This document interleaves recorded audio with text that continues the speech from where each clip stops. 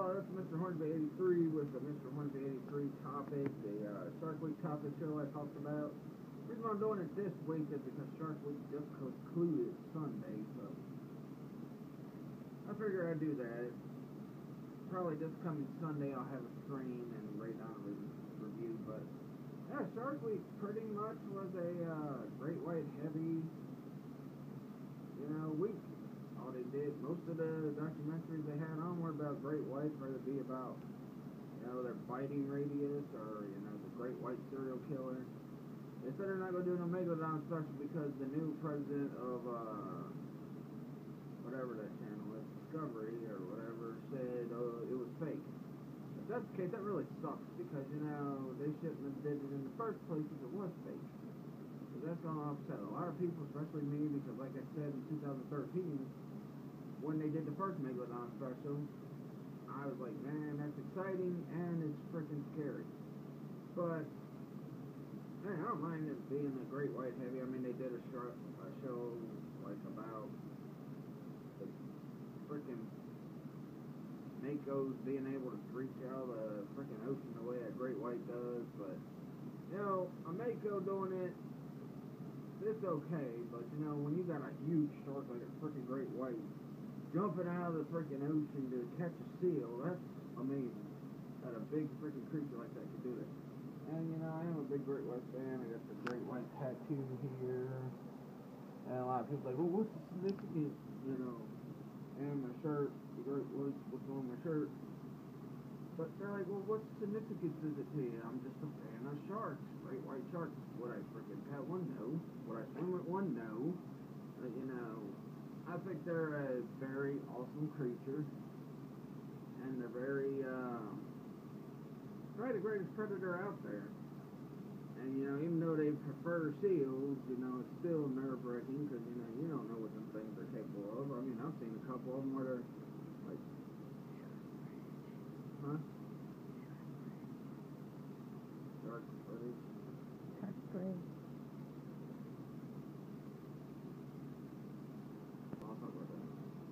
But, yeah, I mean, great whites, that's the greatest predator out there because, they are basically the king of the sea if the Megalodon really is in fact, which I believe it is. I think it is. I don't care if them were fake or not. I think it's still out there.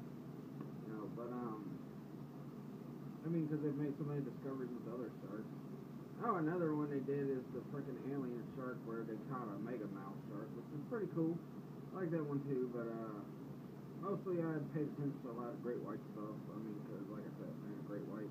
And heck, in fact, just recently, there's no great whites there, but we were just at the aquarium, and we walked over the Shark Bridge thing, which was pretty amazing. I loved seeing the hammerhead at that aquarium. I mean, I think it's the only one there.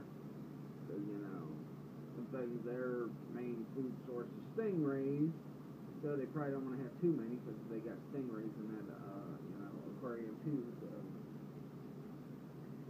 But, yeah, I mean, it was a pretty good Shark Week, even though, I was hoping that, there was evidence that Megalodon really does exist still. I mean, because like I said, they've discovered creatures, especially on the freaking Shark Week stuff. They discovered freaking sharks that they thought were extinct years ago. I just think people are scared to admit that the Megalodon might still be out there, just like I believe over here in the northern Kentucky area, in the Ohio River, we got bull sharks. I mean, there've already been one caught. I mean, it died, and it was a baby, but It was dead when they found it. Well, it was dead or whatever. But still, they're here. And this would probably be a good spot because there is a lot of fish in this river, so I wouldn't be surprised if, bull sharks are here to hunt some of the fish that are here. I mean, especially if there's like gigantic fish like people keep claiming. But, yeah, pretty good Shark Week. I love watching Shark Week every year, rather, it's a fish. The only thing I hated about Shark Week last year was the freaking submarine thing, because that thing, you could tell that was fake, period. Because everything they said sounded like something from one of the Jaws movies. I mean, it's a gigantic shark over 20 feet long. it's eating humans. It's, you know, this, I'm like, come on now. You know, and yeah, shame on Discovery for letting it get to that point where they were putting some fake stuff on there, like submarines.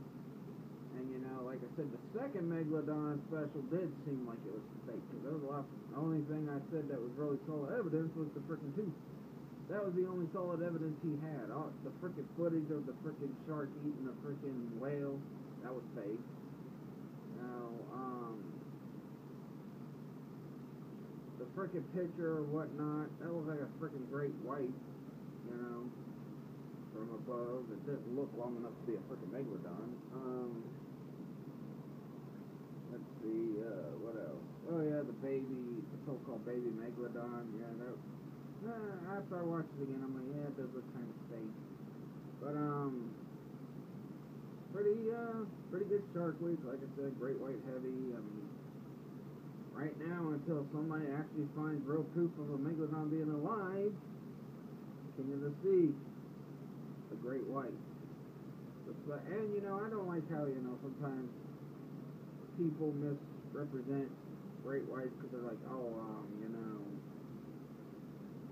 great whites are man-eaters.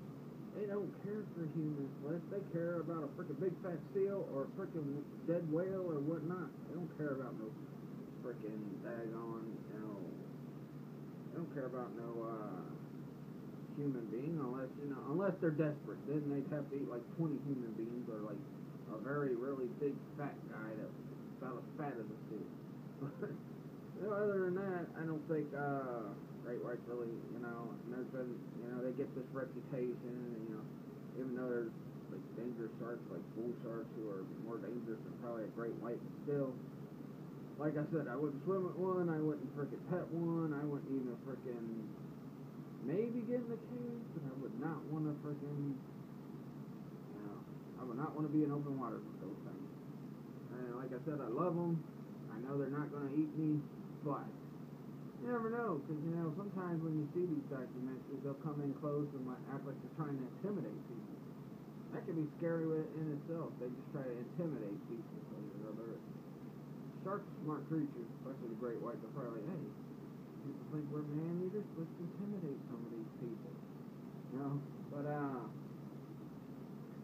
how about do it for this video?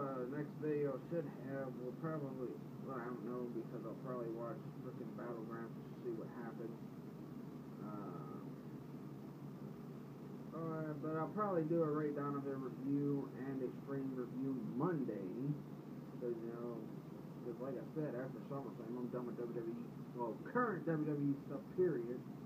Unless it's figures, and, you know, but, you know, no John Cena figures. You can ask my son, I don't buy him Cena figures. I have someone else buy, or if he wants to have someone else buy it for him, he can. I won't frickin' buy one. I refuse to frickin' pay for a frickin' Cena figure. I hate the frickin' guy as a wrestler. Great guy for working out, but I just hate the guy as a wrestler. But that'll do it. Please like this video, leave a comment, subscribe. Follow me on my Facebook fan page at Mr. Hornby 83 Topic. Well, no. Mr. Hornsby 83 Topic. Got my Facebook and Twitter. Mr. Hornsby 83 Topic. My Facebook page. Follow me on Twitter at Mr. Hornsby 83. I try to post stuff on both things simultaneously. Like, I'll put something on my fan page, share it to my regular Facebook page, and then I'll go on Twitter and put it on my Twitter page, and, you know. But that'll do it. Till Monday for the review for Ray Donovan, episode 2 of season 3, spring, episode 2 of season 2. Love that show. I'll talk more about those when I do the review.